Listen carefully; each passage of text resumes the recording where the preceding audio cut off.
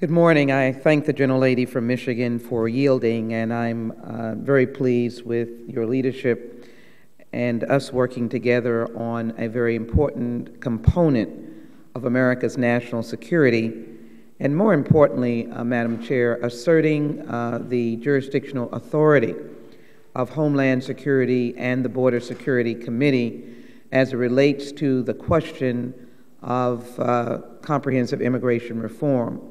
We know well that as the debate moves rather swiftly, one of the issues that has been raised or that will be raised either as a constructive component or either in some camps and categories as one that would distract from comprehensive immigration reform, it is whether or not we have a secure border.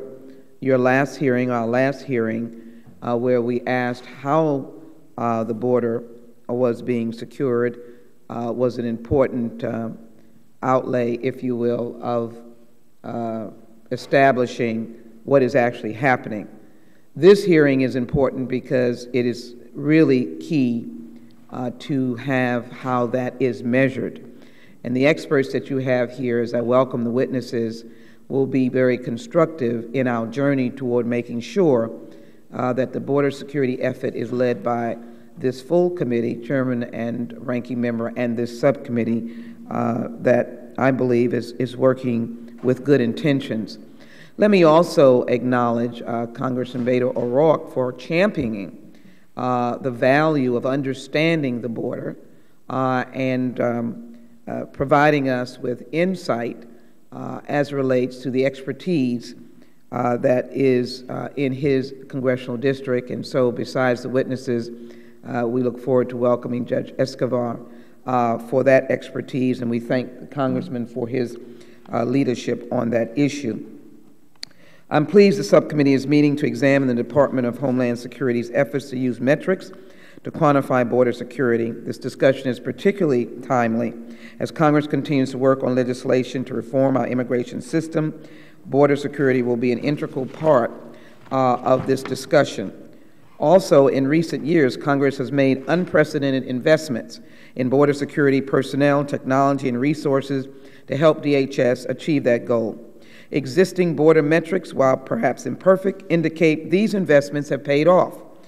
Apprehensions of border crosses totaled nearly 365,000 nationwide in FY 2012, which is a 78% decrease from their peak in FY 2000.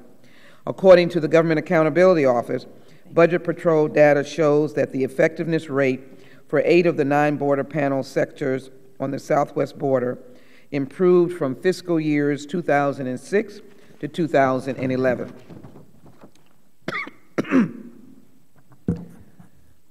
They also found that the recidivism rate across has dropped to 36% in fiscal year 2011, down from 42% in fiscal year 2008. Certainly, our leadership on the border should be acknowledged for the work that our law enforcement has done, along with Homeland Security. It is important to note these strides, and we thank you for it. It is important that for Congress to have an accurate assessment of remaining needs at our borders so we can identify areas for improvement, but I'm encouraged that about the trends that we're seeing, but I also want to say that we want to make sure these trends are being seen in the light that they should be, and that is that you have the resources that you need, or is it combined with a weak economy? Likely we will hear some of that today.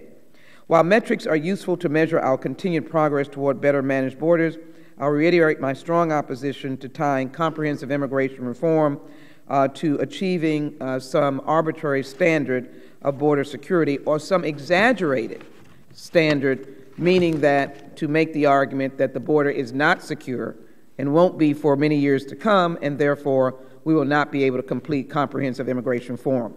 Indeed, we must move forward on parallel tracks, reforming our broken immigration system while continuing to work together to achieve more secure borders. I would also caution that no single number or metrics can tell us whether our borders are secure.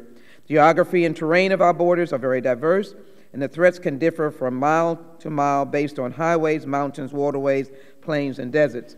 Madam Chair, I do want to focus on the area that our colleague, Mr. Barber, is from, the Arizona desert area, and the concerns that he's expressed over the last couple of months and time that he's been on this committee. Also, metrics that are useful at the ports of entry will differ from those that are meaningful for between the ports of entry. Instead, I believe DHS should use a range of data points combined with stakeholder input to determine the state of the border and to make decisions about where additional resources may be necessary. Today, I hope to hear from the operators, Chief Fisher, Assistant Commissioner McClellan, about what they believe are the best metrics to assess the state of our borders. I'm particularly interested in hearing from CBP about what metrics are most valuable at the ports of entry, which is something we hear less about compared challenges between the ports of entry. Further, I want to hear about how Mr. Borkowski uses information from the operators both in developing Border Condition Index and in making border security technology acquisition decisions. Lastly, and arguably most importantly, I would like to hear from Judge Escobar on how border cities and communities' input and needs could be included in these decisions. I thank the witnesses for joining us and look forward to a productive discussion. Finally, in conclusion, I'm aware of the GAO report, which I'll make more comments on as I go forward, and the metrics request that was made by Congressman Thompson and also Mr. Barbers. And as the ranking member, we'll look forward to analyzing that report and probing it more closely. Finally, Madam Chair, I will look to posing some questions regarding the utilization of drones on the border, and we'll look forward to some in-depth responses to that inquiry. This is an important hearing. I thank the witnesses and look forward to a productive discussion. I yield back to the gentlelady. I thank the